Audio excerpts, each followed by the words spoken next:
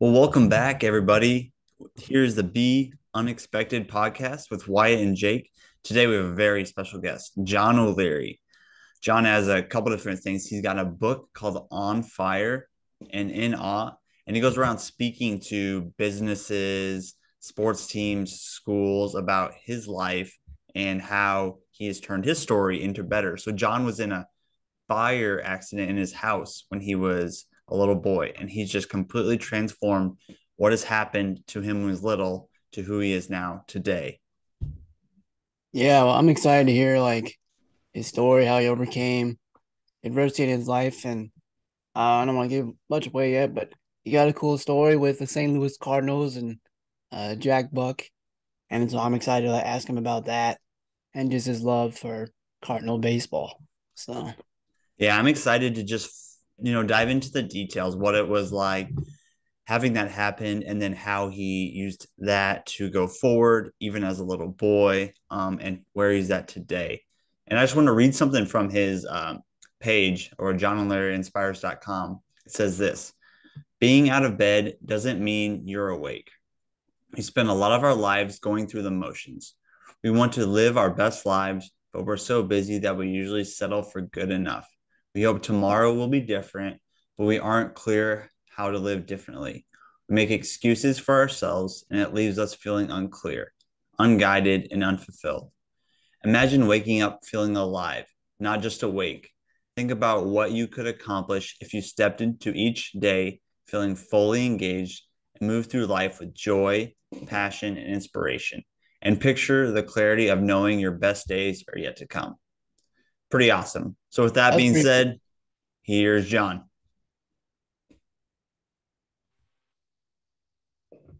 Well, hey, John, how are we doing today?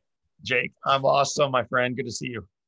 Awesome. So it's so awesome to have John O'Leary on the podcast today. In awe, on fire, goes around the country speaking, sharing his story. So, John, you want to share a little bit about what happened to you when you were younger and kind of what led up to today? Yeah, well, what led up today is you guys had the courage to reach out, and it was my honor to say yes. So I love the work that you're doing, and I love the lives that you've lived and that you're living today, and what you're encouraging others to do in their lives. So that's awesome.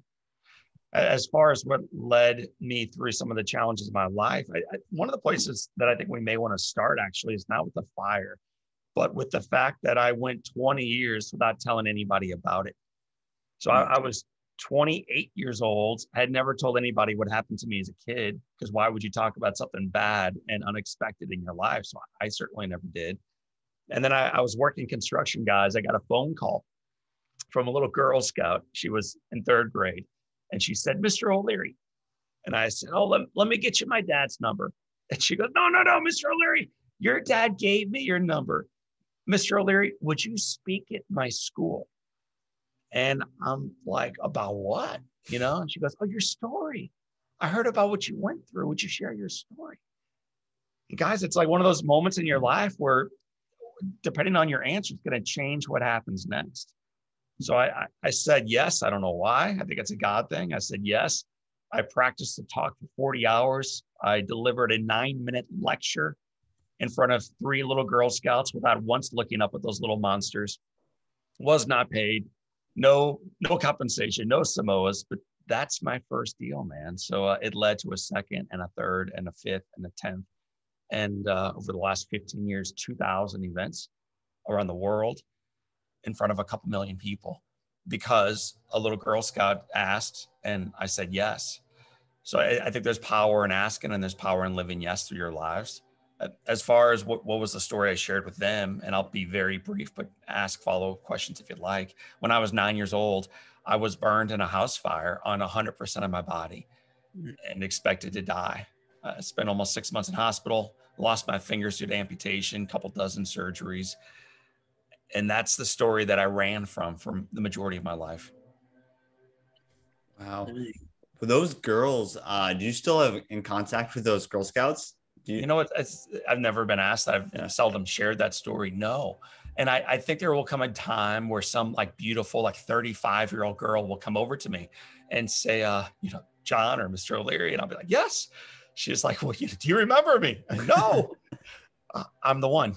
So I don't know when that will happen, and I can't wait for it because I'm going to give her a big hug and thank her, because had that not happened, I'd still be hiding the scars. I'd still not be sharing my story, and I'd still be living a pretty ordinary life. And I'm not bragging on the life I'm living, but I think God calls us forward to live our best lives, not easy lives, and not necessarily successful lives, but our best lives. Mm-hmm. So after the fire, like, what was your recovery like mentally that had to affect you, and obviously physically? But like, Well, what did yeah, you I mean, go you and I through? share some challenges physically. I mean, so it's a long recovery, and I'll spare you some of the details, but it's daily bandage changes. Those took a couple hours each. Daily occupational therapy for about an hour, PT for about an hour, speech. We did a little bit of counseling work even back then around what do we want to do with these thoughts once we return home back to our lives. Mm-hmm. All of that took a long time, but as far as just like living, man, I mean, I got burned in January at age 9, and I went back to school, I think in March, the following year. Mm-hmm. So it was a lot of recovery. And even when I went back to school, I was in a wheelchair. I couldn't open up my own book bag yet. I couldn't grab my own books out yet. Struggled eating a sandwich. And one of the cool things for the young folks listening is my great concern as a young person was, how will my friends treat me? Yeah. Because I'm different, man. And my skin's red, my fingers are missing, and I'm in a wheelchair, and I still have wrappings on my head where they're taking skin as a donor site. So I was really worried about how my classmates would treat me. And what I discovered is they were wildly welcoming.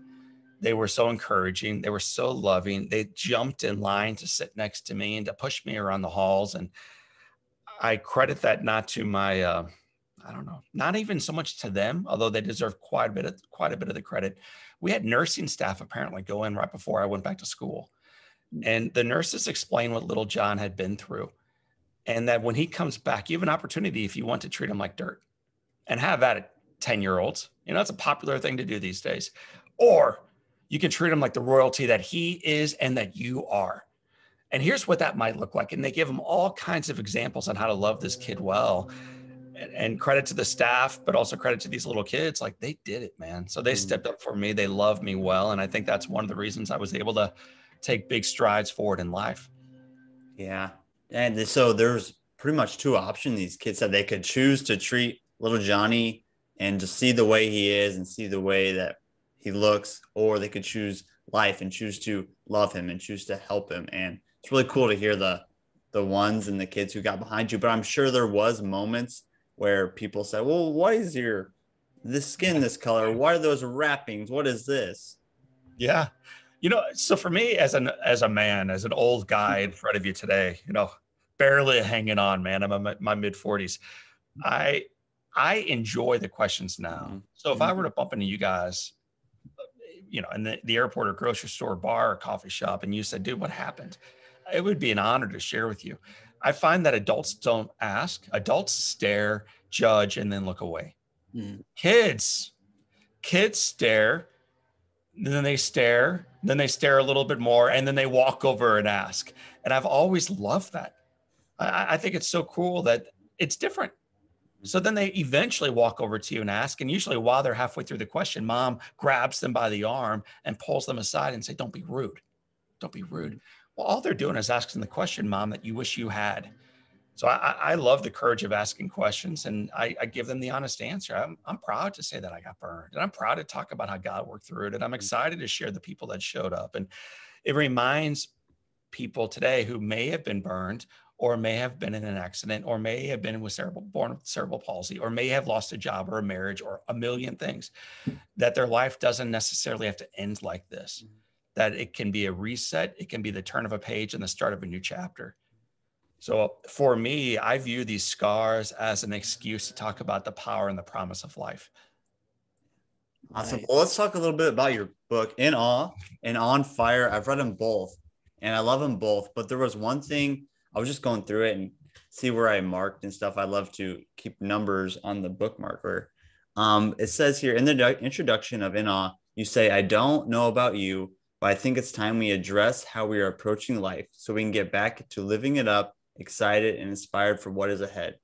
as you go on, you explain stepping into experience with the eyes wide open, fully immersed in the moment, and not concerned about appearance to others. And so my question is to you is, I'm sure as for me, and I know for Wyatt, waking up in the morning, it's not all, you're not super motivated, you're not super encouraged. How do you stir that spirit to go out and for others? You're so other centered. Right. Such a good question. So I think it's hilarious right now as your listeners and viewers are tuning in, they probably hear this high pitch, dental drill in the background. Well, I'm not at a dentist office. I'm actually in my attic in the third floor here in St. Louis, Missouri, hiding as far as I can from my neighbors' leaf blowers. So that's what they're hearing in the background right now. And I heard that right before we went live.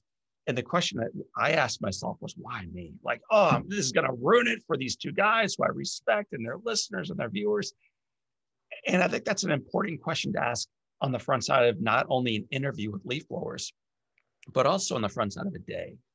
Most of us wake up and as the alarm clock sounds, or as the kid cries, or as the quietness of the house almost drives you off the edge. The question most of us ask in the morning is, why me? And we do it with our arms crossed, looking down, kicking the dirt. What I try to do, Jake, is when those things happen in my life, ask the question, why me, from a perspective of profound gratitude. Like, God, why me? Why this day?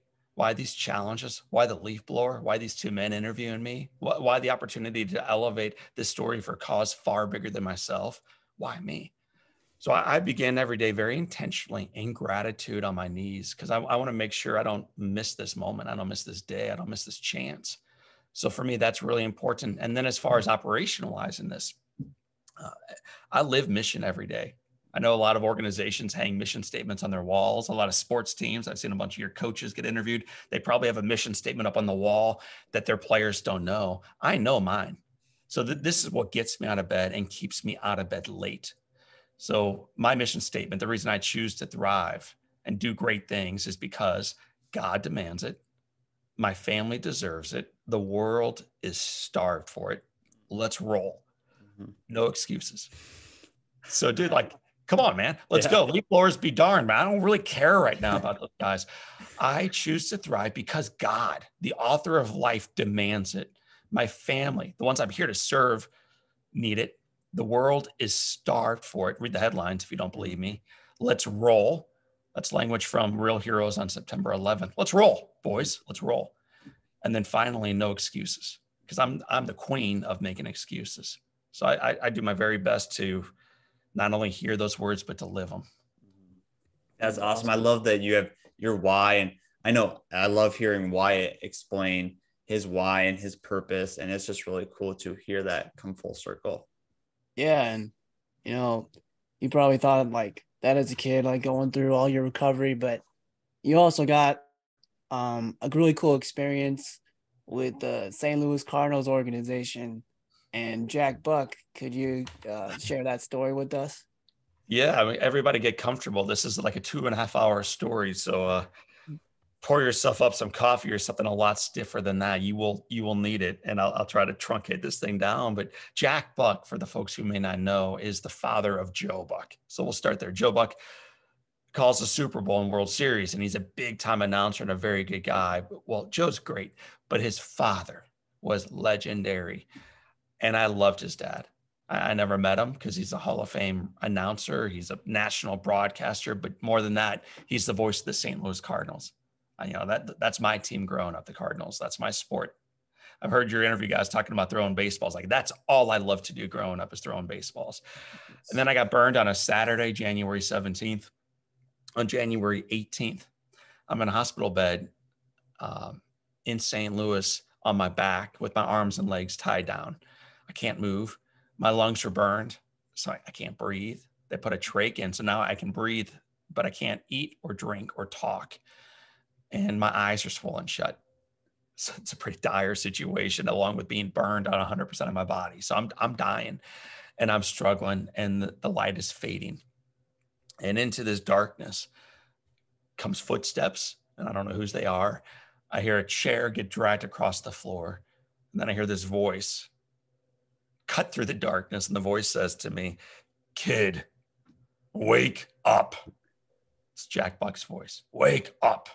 You are going to live. You are going to survive. Keep fighting. John O'Leary Day at the ballpark will make it all worthwhile. Kid, are you listening?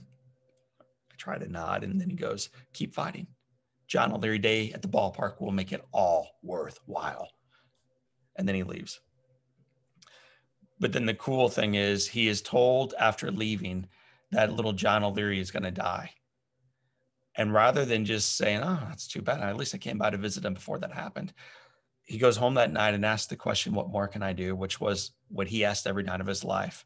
And if you're looking for one takeaway from this podcast, it might be that for you, to ask the question, listeners and viewers, what more can I do to make tomorrow even better than today? Athletically, for my team, for my family, for this community, for a world longing for it. What more can I do? So the following day, I'm laying as a 9-year-old boy on a Monday morning, dying in a hospital bed, when Jack Buck walks back in. A guy I had never met before the day before, comes back into my room, back into this deathbed, sits down next to me and says, kid, wake up. I'm back. You're going to live. You're going to survive. Keep fighting. John O'Leary Day at the ballpark. We'll make it all worthwhile. See you soon. I wrote a book. I heard Jake, I think, mention it on the front side. It's called On Fire. I called it On Fire, not because I got burned, but because how God used extraordinarily ordinary people, like my brother Jim, like my sisters, like my parents, like janitors and CEOs and custodial staff, just ordinary folks, including Jack Buck, for this mighty purpose. It's unbelievable. It's on fire. So Jack was part of that story. He came into my life, as Jake kind of whispered and Wyatt, you echoed, over 5.5 months in hospital.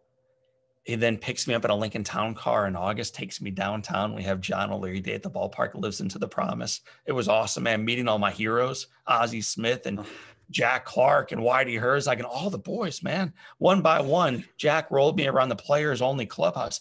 I'm friends today with the general manager for the Cardinals. The GM does not go there. Not during the season. Like, that's sacred turf. Mm-hmm. And Jack Buck rolls me right in and says, hey guys, I want you to meet this little boy. Great night, broadcast the ball game together. He learns I can't do anything with my hands. Mm-hmm. And the following day, he sends me a baseball signed by Ozzie Smith, who I met the day before. And it says, kid, if you want a second baseball, write a thank you letter to the man who sent the first. He knew I could not write, but he also knew the power of motivation and inspiration to stretch. So I wrote a note to Ozzie, mailed it off, and 2 days later, got a second ball with a second note that read, kid, if you want a third, and then kid, if you want a fourth, and then if you want a fifth and a sixth. And I know some of your listeners are falling asleep, so I'll get to it.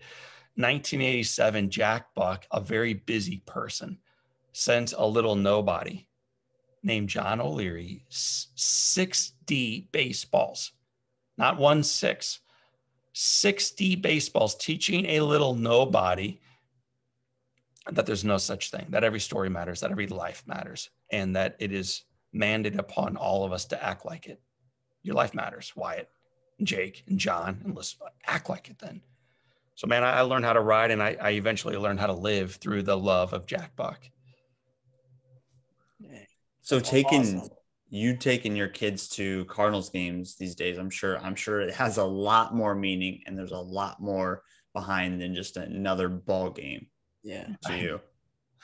What's so surreal? I mean, my oldest child is named Jack, to put this all in perspective. So, it kind of had a pretty big hand in my life and in my recovery and in my ability to turn away from feeling brokenness. Every time we walk in, though, we park in the same spot. And when you walk past this area, you walk by this big, huge, it's like a bust. It's his face and a microphone in front of him of Jack Buck. And it's so cool to point out to these kids as we walk past Lou Brock and Ina Slaughter and Red Chanians and all these big time Hall of Fame announcers or players. They were great on the field. Good for them. Jack Buck was the best behind the microphone. Good for him. But the reason why he is remembered 21 years now after his death in St. Louis is not because of the voice and the calls. It's what he did in the community. The voice gave him the microphone to step into hospital rooms and prisons and retirement centers and veterans homes. Like, that's what gave him the excuse. But then the man took the excuse and did something with it. So yeah, I mean, I love baseball, but I don't love it for the box score. I don't love it for the trophy.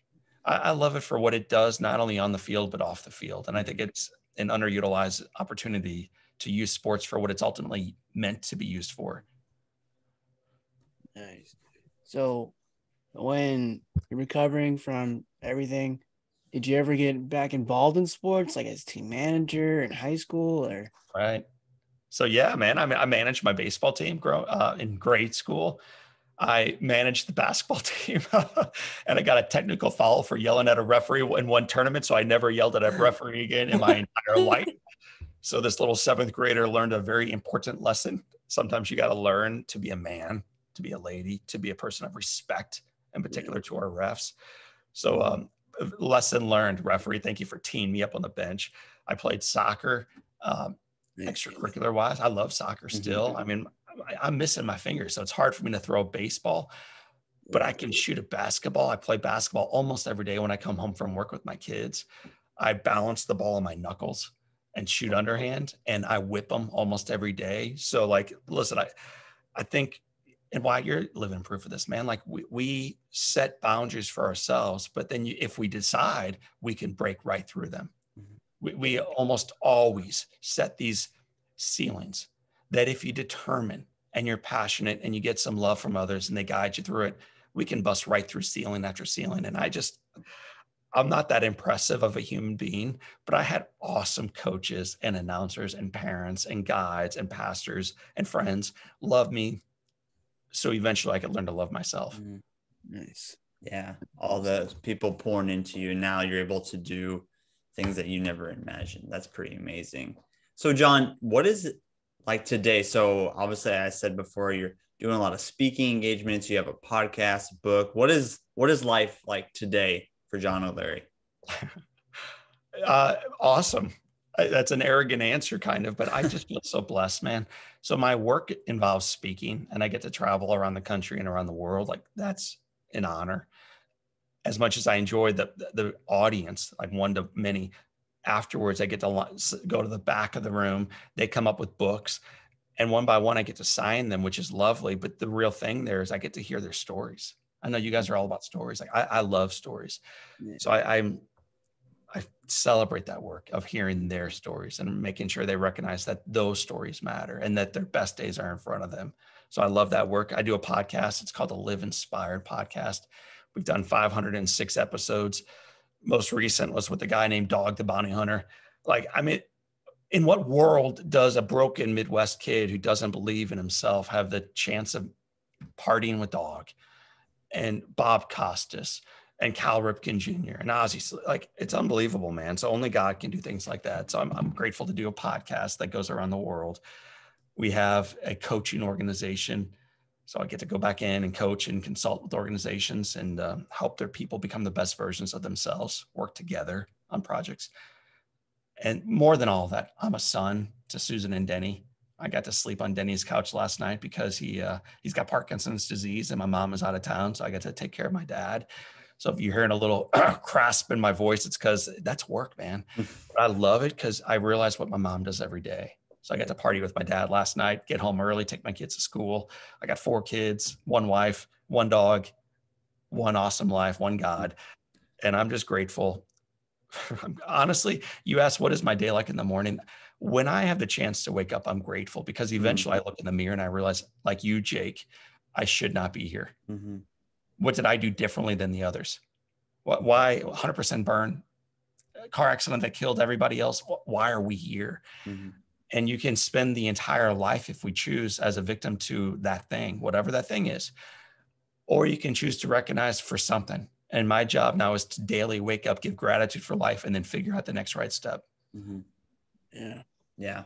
That's so cool. There's many times when I wake up and it's just, I don't feel it, but there's a reason there. God has a purpose behind it. If not here in heaven, we're going to figure this out. And I don't need to be so worried about that. But yeah, there is purpose in today. And just to remind yourself of that, it's not easy, but it's so foundational, and it just changes everything. Mm.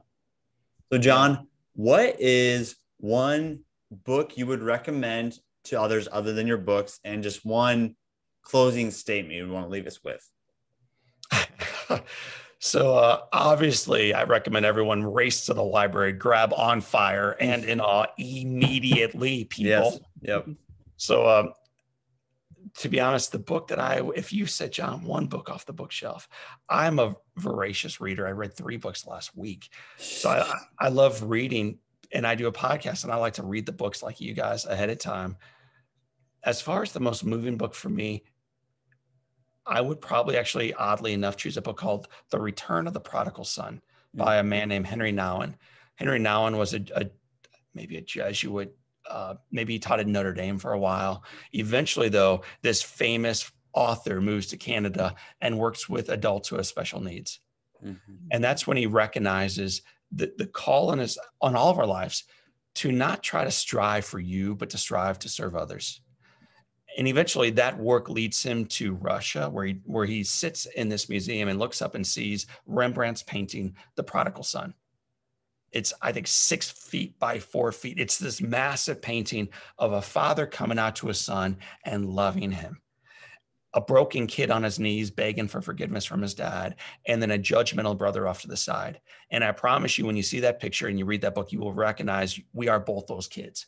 Mm-hmm. We're on our knees, messing up all the time, sandals broken, poor, shaved head, the life of a slave. And we sit there with our hands clasped, judging everybody else for not living up to our expectations of their life.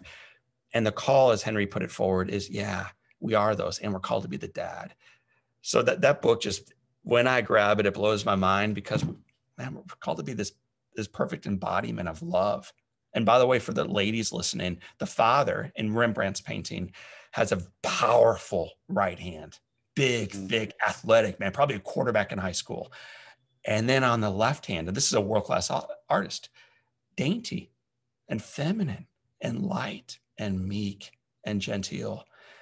And what Rembrandt's reminding us of, it's not either or, it's yes and. We need the mom and the dad. We need toughness and we need kindness. We need compassion and we need certainty. We need these things playing together as one. And I love that painting. I love Henry Nouwen. So The Return of the Prodigal Son. Oh, that's awesome. I've read his book, Here and Now. Yeah, that's another good one. Yeah. So it's just awesome, man. Yeah, it is awesome. So real quick, you're a Cardinals fan. What did you think about the Cardinals season this year? Albert Pujols, he went into the record books, but it was a rough ending to the season. Yeah, well, I'm glad you asked why. Thank you for bringing us into this interview. I think the season was a roaring success.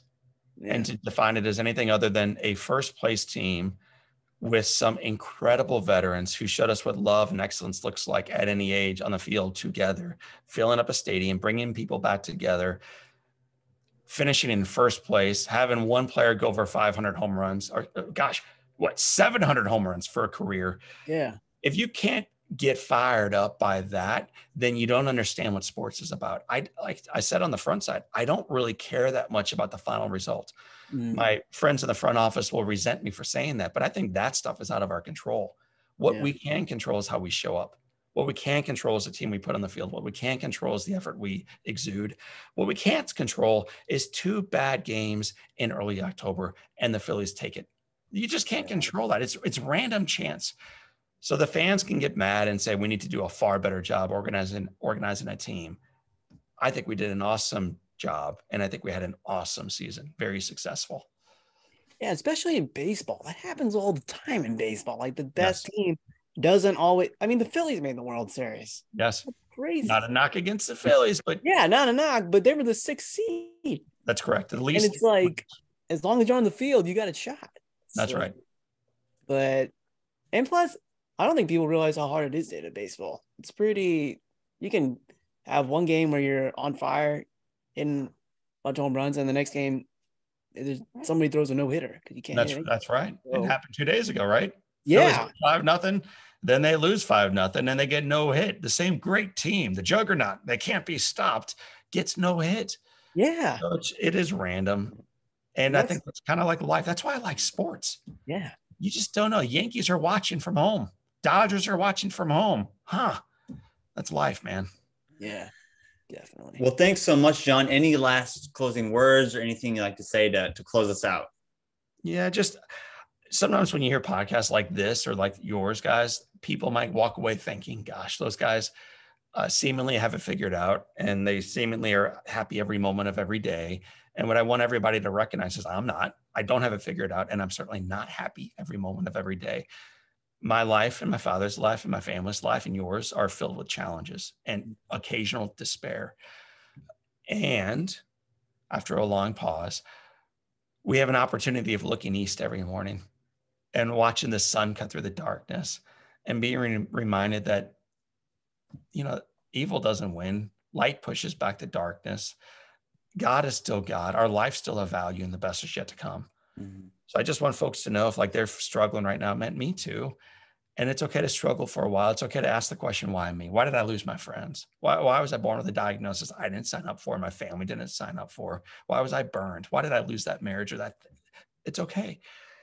And it's okay to recognize at some point in the journey forward to arise, to look east, and to step forward. So that my prayer for everybody is that you recognize that day will come for you too. And I can't wait to high five you when it does. And I'll love you on the way there. Awesome. Well, thanks so much for being with us, John, and go check out his book, In Awe and On Fire. Thank you so much, John. Thanks, Jake. Thanks, Wyatt. Wow. Well, what an interview with John O Leary. Just such a, yes, a positive man, but just knowing his why and his purpose and turning his story for better and what he has done. But he know God has a purpose for him. And that's so awesome. And how he shares there at the end, how he could come off, or I come off, or Wyatt come off like we have this thing figured out, or life's we're super positive. But no, Wyatt and I were just talking. Sometimes life just stinks. Sometimes we don't got to figure it out. But he said, "What? Look to the sunrise, and just look that there is purpose, there is hope." And how he was so other-centered, and getting to know people's stories when they come after he's done speaking. They bring this book, they sign it, and like we have shared, Wyatt, they get to know their story and get to know what has moved them and what they're passionate about. Yeah, what I thought was really cool was, for 20 years, he didn't talk about, going like being in the fire and everything he went through. And I think you and I can relate to that because like it is hard to talk about traumatic stuff like that.